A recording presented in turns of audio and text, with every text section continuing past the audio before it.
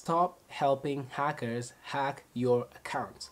Like, I'm really serious right now. You know, sometimes we might not actually know how we are contributing to that happening, but a lot of times we actually contribute to people hacking our social media accounts. But anyway, let's talk about that in this video.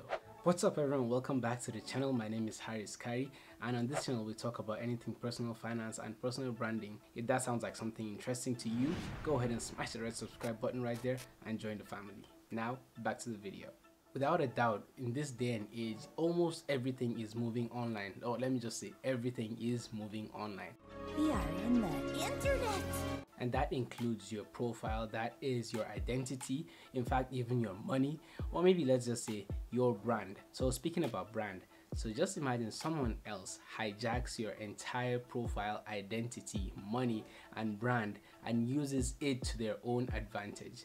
How would that feel? So in this video, I'm going to be sharing with you some of the 5 methods that these wicked people actually use to get your information and maybe try to hack your social media accounts to get access to all that. So in one way or another, this video would help you avoid falling in the hands of those wicked people. So now, without wasting much time, let's get into the video. So the first method that these people use to lure you in is one that most of us have fallen victim to, and that is clicking suspicious links. You get shared some weird links from your friends and maybe even unknown people, maybe asking you to click on this link to get a giveaway. That's one of the ways they use to lure people in.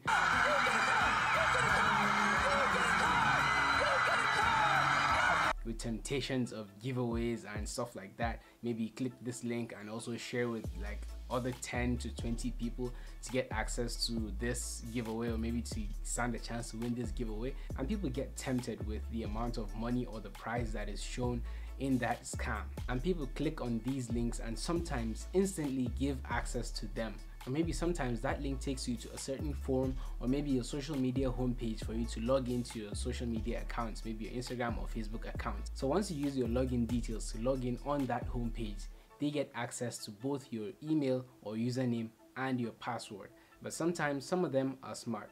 They don't instantly just change your password. They maybe log into your account and just keep on using the account together with you and notice the kind of people that you interact with, so they can also be able to use those people and include them in their scam. Funny how these things start.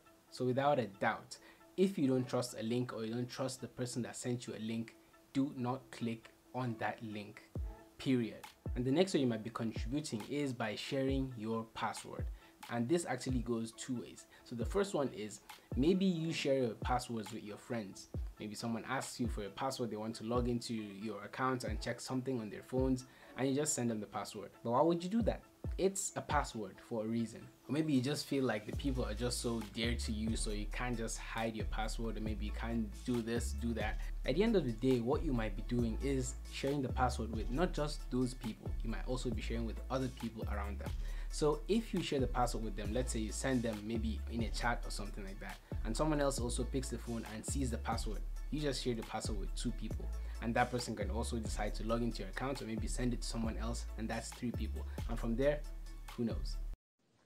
We have a problem! From a loved one or dear one to someone outside your small circle and maybe to the rest of the world.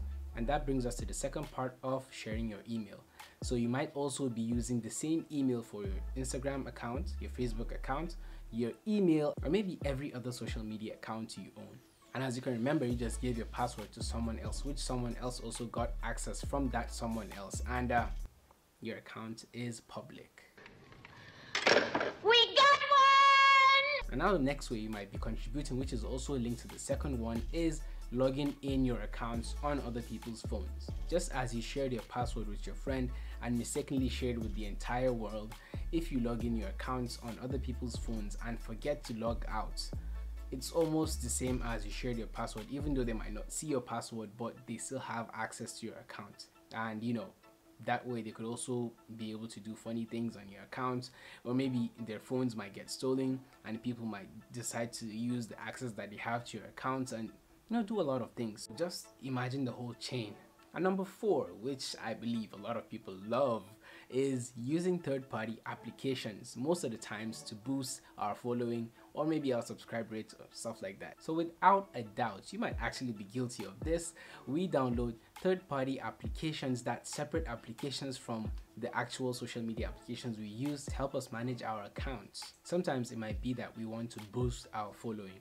So maybe if we download the application, we do some tasks and we get more followers, or maybe, you know, we buy followers and stuff like that. So even though some applications might actually be legit for you to get these kind of followers, which is not even advisable, most of these applications actually gain access to your social media accounts without you even knowing.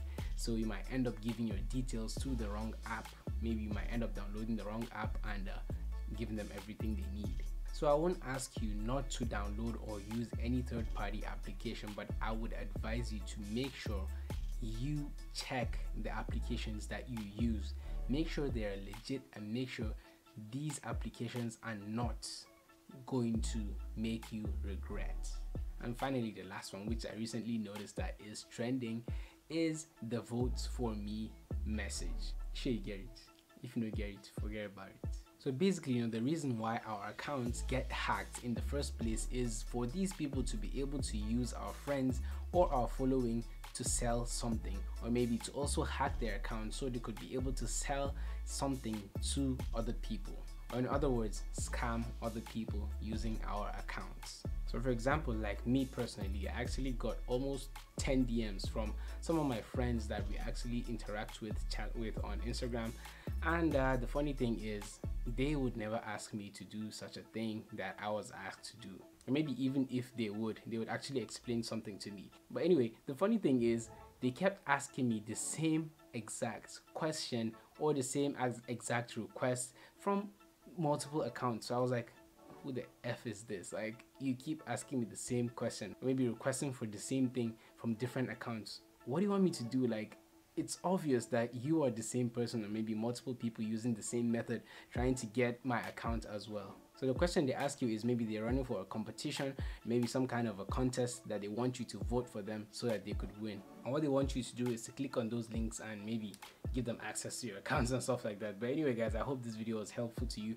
Make sure you take good care of your accounts. Make sure you be careful with the kind of links that you click, and also click on this video if you want to learn how to secure your accounts in order for you not to lose your access and stuff like that, and also this playlist here to also learn more about that. Don't forget to like the video and also subscribe to the channel. See you in the next videos.